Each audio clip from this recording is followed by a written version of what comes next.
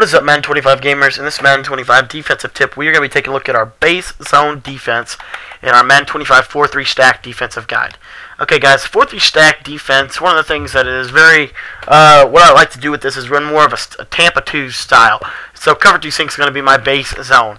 I like to base a line, spread my linebackers. And then what I'm going to do from there is I'm going to drop my middle linebacker into a deep blue zone. I'm going to shade my coverage out. And then just like in 2-man under, drop Solali in a hook zone and drop Starks in a spy, and then I like to make sure I like to re-blitz wake. That's very important. Now this is just a zone coverage defense, and it's going to take away a lot of those popular out routes and corner routes that a lot of people like to do. Again, this is our base zone, and you can make adjustments to it wherever you think you need it. One thing the cover 2 sync is tender against is sometimes the vertical pattern, like the slant. So we'll maybe drop another extra hook zones. So maybe something like this: 5 hook zones over the middle, wide cushion coverage, so they can't go streak.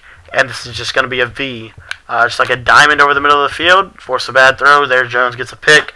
That's the idea. Zone coverage looks identical to the man coverage. We're going to use this base zone coverage to prevent our opponent from just snap throw. Remember, we call these plays base zone and base man. We call both of them. We call them in what situation was it? Second and one situations is where we like to call this. Not just second and one, second and short, second down. Typically second down in general, but more specifically second down like 5 or less. That's where we call this play.